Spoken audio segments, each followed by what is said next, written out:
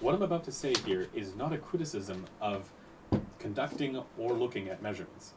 We conduct measurements on this channel, and so this is not one of those videos that just sort of dismisses measurements and says, you know, don't trust the measurements, you know, trust subjectivists.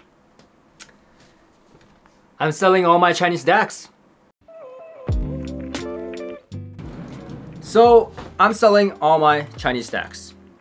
And I don't really like selling. I love reviewing gear, I love the stuff, but it frustrates me when I see no innovation happening for a big length of time. And I'm talking about the redundancy in the Chinese DACs. And I think I'm not the only one that feels this way, but I can tell you from experience as someone who has reviewed multiple DACs of the similar quality, that these things seem to be from the same factory, if not neighboring factories. And it doesn't take a genius to find that out because of the packaging of the unit itself and the remote. For example, this is SMSL and topping remote. If they didn't have the logo here, they look almost identical. I wouldn't be able to tell them apart. And I'll be always confused which one is which. And can we talk about the UI system for a minute? Meaning like the menu system. They all have these little small screens that seem to display the same things. Some has maybe EQ, maybe a little bit of extra, you know, music playing capability like the SMSL DP5 for a little bit extra dollar. So add minus some functions, they seem to have the same menu system with the same useless filters. And by filters, I'm talking about like the slow, fast, you know, firewall, whatever brick wall, they come up all the same names. Okay, so actually with these units, the menu system is as different as it gets. So it gets more similar than this that I'm showing you here. So here we have the Gustard, and if I press here, you see the filters? Slow, sharp, super slow, long, slow, whatever, right? You see it. Now check this out. Go to this one, the Loxjie, and go to the filters. Sharp, slow, short, slow, sharp, super slow, super sharp. Yep. Really, it doesn't take a genius to find out that these companies may be linked somehow. Now, I'm not talking about Denafrips or R2R based DACs or tube DACs that are very unique. Those are different, those sound different, they have their own place in the market. I'm talking about DACs that seem to have very similar features, very similar input-output, very similar sound, and almost no difference. Like, why would I, as a consumer, buy SMSL instead of topping? I'm here to tell you there is almost no difference as to why. Like, you could go topping or SMSL and you wouldn't be losing or winning. Don't get me wrong here. DACs, especially Chinese DACs, have come a long way. Like, they're incredibly good for the money. I'm not saying that they sound bad. They sound really good. They've done a great job. But my complaint with Chinese DACs have always been that they're chasing after measurements. I mean, look at the spec papers here again. Redundancy.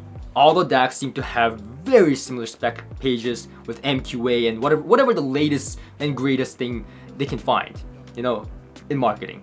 And look, I'm not saying that standardization is not a good thing. It is good to have standards, but it so seems that it's not so much about the standards as much as it is chasing after what the neighbor is doing, if you know what I mean. And this has been a growing trend in the Chinese market for a while now, and it's no secret. Like, if that manufacturer is doing it, I should do it too because he's clearly doing something right. And that goes with stuff like MQA or chasing after the next and greatest DAC chip. And the problem is that there's so many models now that gets confusing, and at times they are really not that different from their previous generation. It's just that the DAC chip is newer and they promise all these great things. In reality, when it translates to actual sound performance, there is not much difference, and sometimes it's actually a downgrade if anything, because the UI system is still shit and the preamp section is still shit. And these are things that they should have improved, but instead they spent that money in getting the new chip instead. And I'm saying that that is really not what we should be looking at. And I'm also not saying that having measurements, like a standardized measurement, is not a good thing. Of course, having a standardized measurement is a good thing. However, a lot of the measurements they are standardizing and kind of putting on paper that they're all doing is kind of measurements that doesn't really matter. And for the longest time, I've been saying that cyanide is not a very good indication of sound quality. And I'm not gonna go into the technical reasons as to why, because quite frankly, Andrew from the Headphone show has already made a video that I was watching in the beginning of the video, of this video, in fact, that seems to explain it perfectly for people to easily understand. And in fact, there has been many scientific papers published indicating why cyanide is not a good indication of, you know, quality, sound quality. So I'll link to those in the link description below if you're interested in finding out why cyanide is not something that manufacturers should chase. Yet again, manufacturers like SMSL, Topping, Gustard, you name it, seem to be going for that cyanide number. Highest achievable, best number possible. And you pay more for that number. While I think that the preamp capability is actually complete shit. I quite frankly think that the UI should improve over time, the sound should become unique, and I'll give you an example of that in a minute, because they didn't totally fail there. And the preamp capability or pre-outs for subwoofers, for example, features that people actually need and improve on those features, because the DAC already is very, very good and capable. That's my personal thought. Maybe differentiate yourself from other brands. Like SMSL and Topping seems like one brand now at this point. And no, this is not a review of individual units because quite frankly, I don't want to be talking about little differences between that and this. Like for example, the Gustard using AKM DAC chips having a little bit of a warmer sound than the SMSL and the Topping.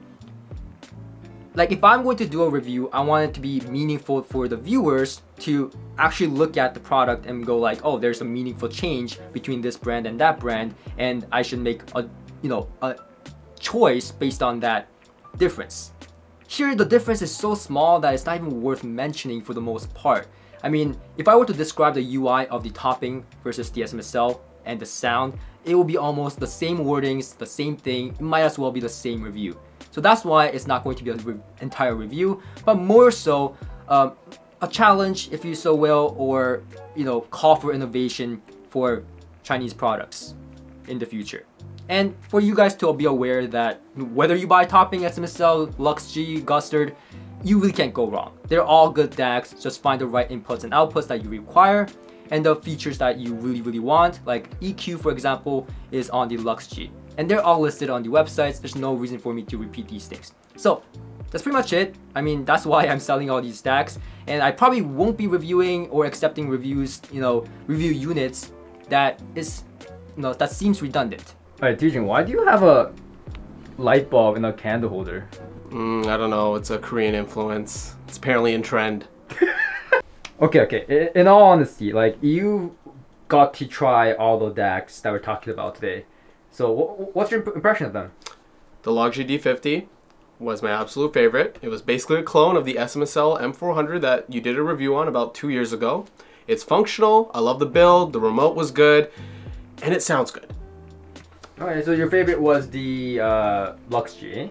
Yeah, it was. Oh, actually, so one of the reasons that I started this whole video, right, is because of your comment. Like when I first gave you the Loxjie to try, your first comment was like, Jay, this is like a knockoff version of the SMSL M400 in a more affordable body. I mean, it's the exact same body, it's just more affordable. And I was like, dude, that is crazy, right? Yeah. And after receiving it, I mean, it's exactly the same.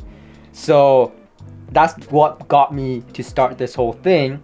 But in the time frame from beginning of like the Topping D90 review, there's been so many DACs that have released. Exactly, and I love the fact that how good these DACs are for the money now, right? Don't get us wrong, like they're great for the money. Like we didn't have this a few years back, but it's just. Are they different? Yeah, we hit a threshold. I feel like we hit a threshold where it's just like great, right? The sound quality is great, but then they're all doing the same thing. It's like a Me Too company.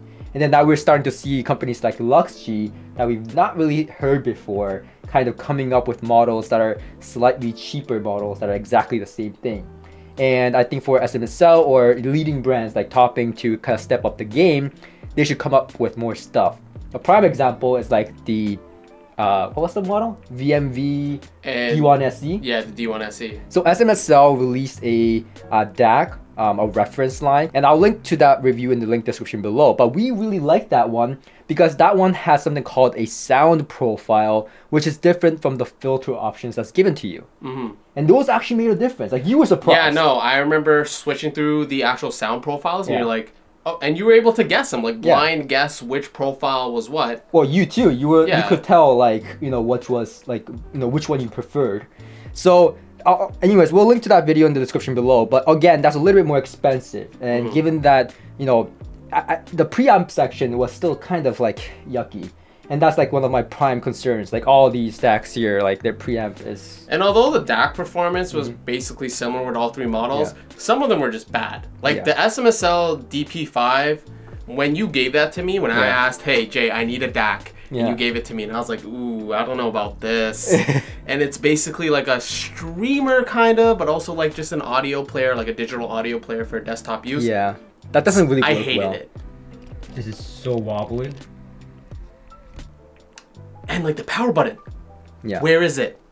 Exactly. So like there's this one big LED light that you would expect it to be a power light. It's the exact same one on the Loxjie D50. Yeah, but it's not. It's the power button is somewhere you wouldn't expect it to be. It was the only DAC that I actually had to read the manual to actually turn it on. Yeah, and it goes, the UI is the same way. Like you would have to go through the menu and you still would be confused after that.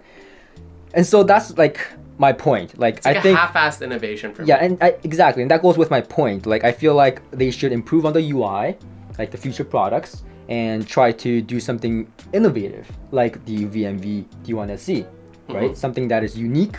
Like, I would prefer the VMV D1SE above any of these. And it's not like there's not any other companies innovating on the DAC market. Like, look at Burson. Oh, they have decent preamps in their DACs. Bursons, Bursons. And it's not like they're using different chips or a different architecture. Like, they're still using off-the-shelf DACs. Yeah, and but the sound is completely different. They're completely different, and the chassis is different. The build quality is different. They're using op amps, interchangeable op amps. Anyways, we'll link to Burson reviews in the description below as well.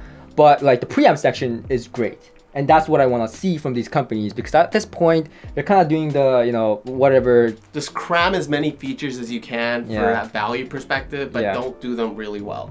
Except for the DAC. Well, not even cram features. I feel like they even hit that threshold with the feature thing. I feel like it's now like, oh look, this is the new chip, like AKM 4499. Well, you know what the DAC I'm using at home? The Army. Yeah.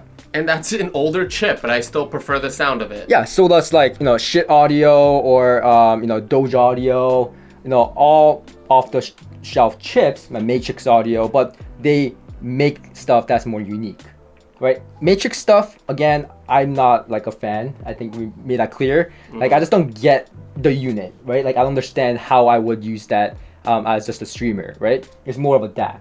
But even then, it has its own appeal. It has its own sound. It's a different DAC.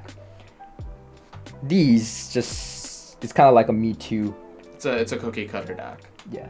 So that's pretty much it. If you enjoyed this video and if you agreed with what I said, let me know by clicking that like button and boosting the YouTube algorithm, so maybe they can see this video and make changes for the better. And make sure to subscribe and click that bell notifications so that you don't miss the next one, because the next one is going to be interesting. Peace.